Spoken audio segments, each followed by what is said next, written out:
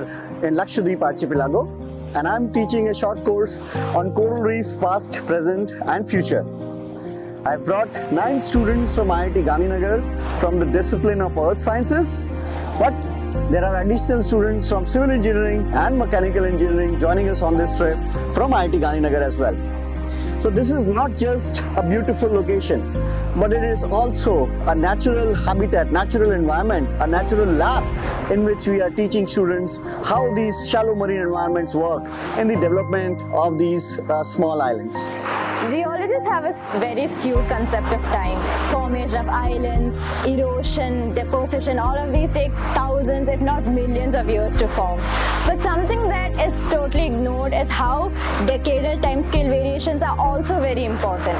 So this was formed a decade ago, so these are tetrapods that are actually used to prevent coastal erosion or manage coastal erosion. But is that what we really see?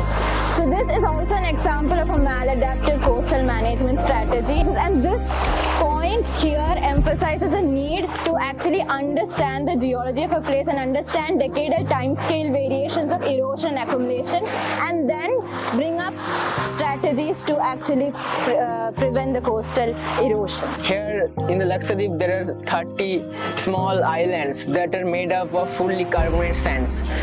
That carbonate sands and the major contributor of those carbonate sands are coming from the corals. So when I was a kid, I saw a documentary about the coral reefs. So ever since then, I've been really excited about the coral reefs and the varieties of them. Here we are also interested to understand what are the carbonate factories that give rise to these sediments. One of the first one and most important is corals. The action of tides and waves and winds basically break some of these corals down, and then they form these smaller sediments by breaking against each other.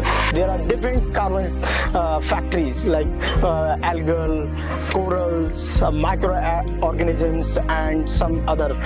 This is the main biological things, and I have seen the symbiotic relations of the corals and the algae, zooxanthellae.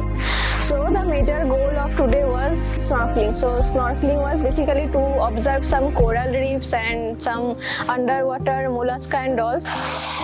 So coral reefs are not only an important ecosystem, but they are repositories of sea level fluctuations and past climate. These ecosystems are very delicate. They live in a certain temperature, salinity and depth ranges. So they are really important recorders of paleoclimate and sea level fluctuations.